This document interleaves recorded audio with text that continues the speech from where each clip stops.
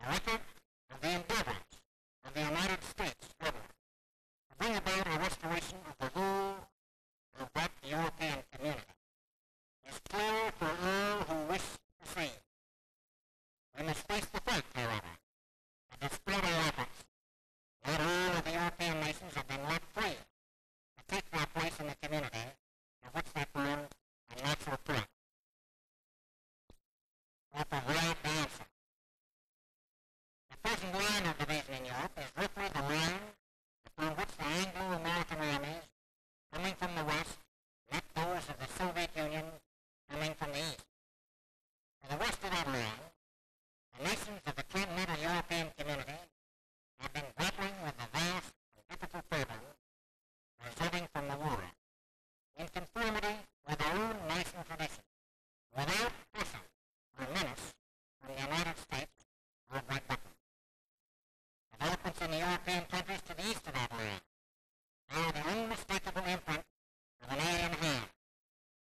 All the nations of Europe, 16 in number, which were in a position to exercise free choice, gave a prompt and energetic response to the simple suggestion made at Harvard on June 5th last, and thereby an impressive demonstration of the continuing vitality of European civilization. It would be well, therefore, to deal briefly with what the area encompassed by those 16 nations, plus Western Germany, has meant to us and has meant to the world. This community before the war accounted for nearly one-half of the world's trade. They own nearly two-thirds of the world's shipping. Their industrial production in terms of the basic commodities of coal, steel, and chemicals was before the war slightly greater than that of the United States. Their economy was highly integrated, each port depending upon the efficient working of the other.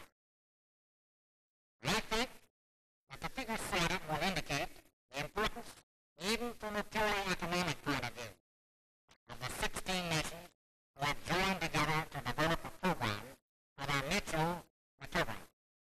Their response to our suggestion of June 5th was a remarkable cooperative effort in a post-war world, in which that element has hitherto been distressingly lacking.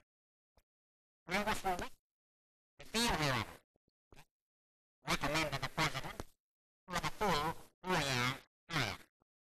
I feel, however, that we can estimate with reasonable accuracy and assurance the sum required for the first stage of the recovery program, which will cover a 15-month period from April 1st, 1948 to June 30th, 1949. A tentative estimate of the cost, subject to final checks in the light of the Harriman report, is something under $1.5 billion for the last 3 months of the fiscal year 1948, and somewhat less than $6 billion for the fiscal year ending June 30th, 1949.